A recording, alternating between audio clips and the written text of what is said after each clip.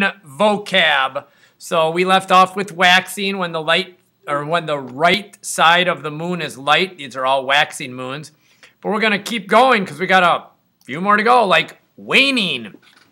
The opposite of waxing is waning. Here, the dark side of the moon is the right side. The right side is the dark side. All these moons are slowly getting more and more dark as they head towards a new moon.